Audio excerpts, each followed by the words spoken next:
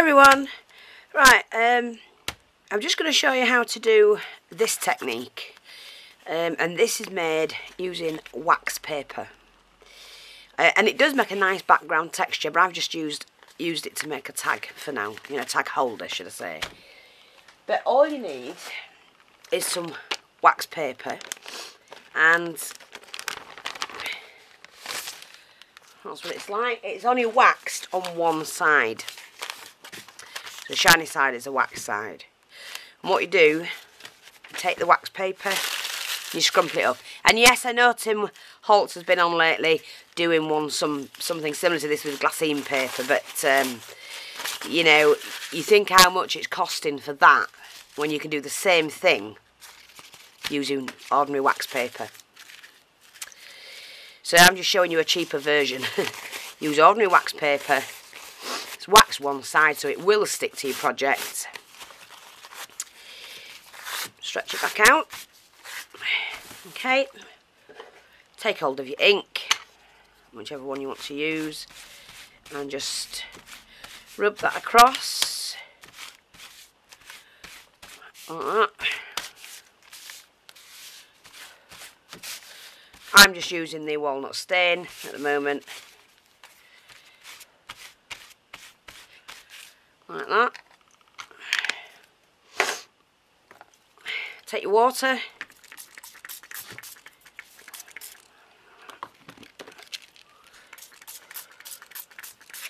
Spray it on.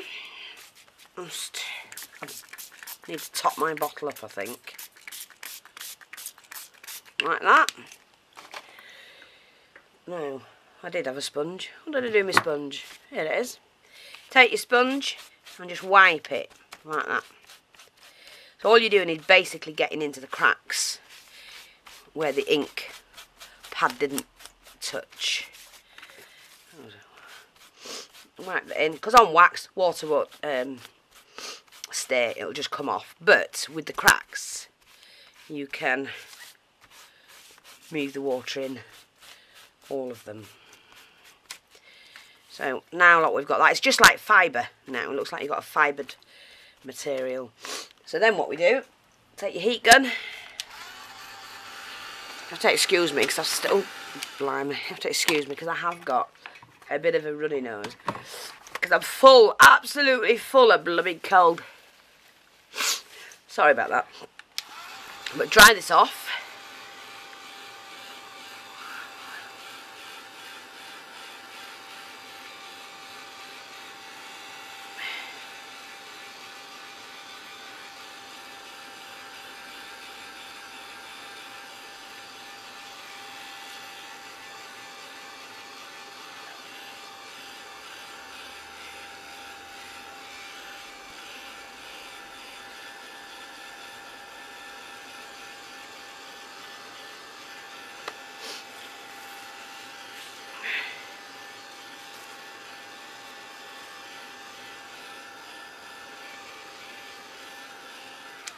Like that. And there you've got your paper to work with. Now, all I did then was wrap that around an envelope, which I will show you. I'll do that for you. Oops.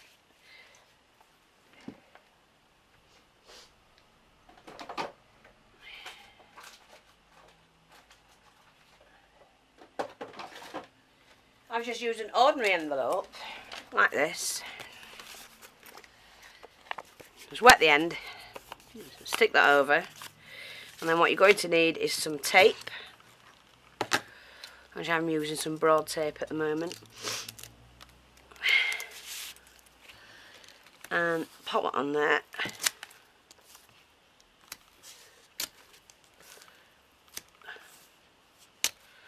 Doesn't have to be perfect whatsoever.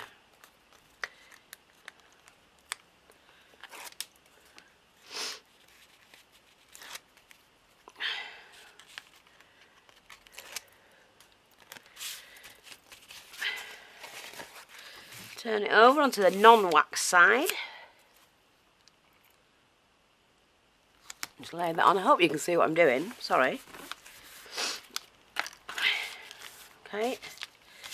Again. Add some more tape.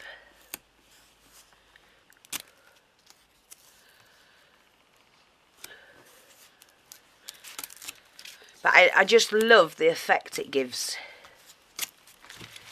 Like I say, it doesn't have to be perfect at all.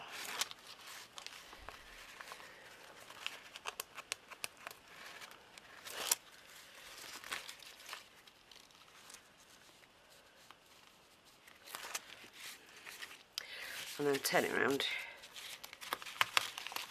and simply fold that over like that.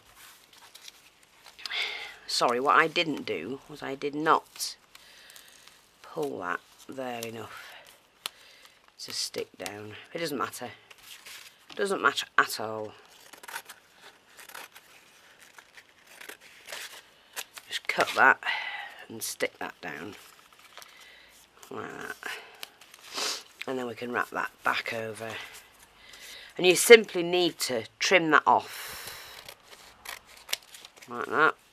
You trim one end to the envelope, and one end you cut off like that, and you've done that.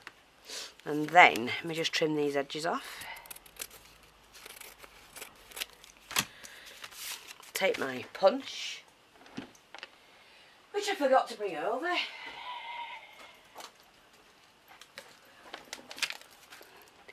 Open one end of the envelope, pop that in,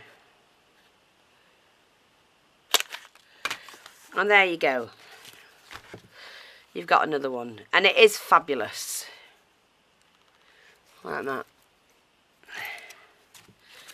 You make a mini out of that. You could just make a mini, a little mini, using some nice textile. Sorry, background texture. Now, the thing is with this, that would now make a nice steampunk mini. That on a steampunk mini would be great. So I just thought I'll show you that.